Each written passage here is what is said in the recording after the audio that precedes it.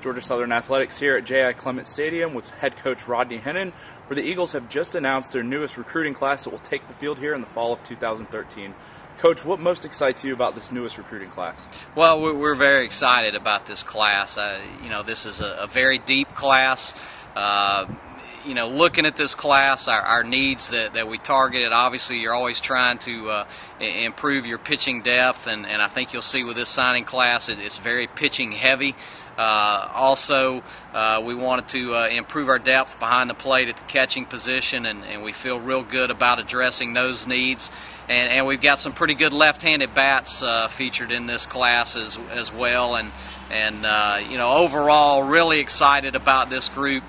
Feel like that this group is made of Georgia Southern type players, kids that love to play, work hard, kind of bring a blue collar attitude toward the game, and not only that, fine students as well, and fine people, and we're certainly excited about their futures in our program.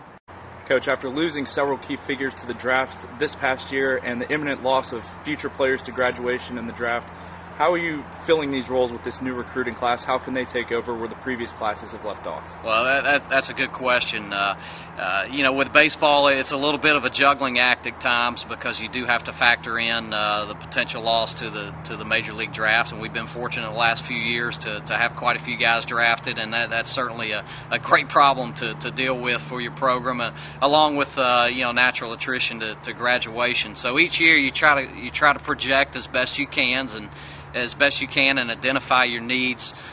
Pitching is the one constant. That is always a need within your program, and we feel like we address that with this group. For us, the catching position, the last couple years have not been quite as deep as we would like to be.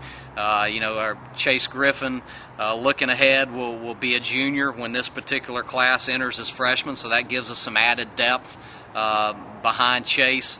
And then for us, with this class, we wanted to get a few more left-handed bats as well to complement the right-handed hitters that we have in our program right now.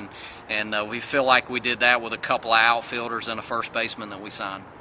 Coach, you mentioned some of the returning players such as Chase Griffin and a couple other guys. What is their role when these new recruits come in the fall of 2013 to help them grow and develop and learn the ropes around here at Georgia Southern baseball?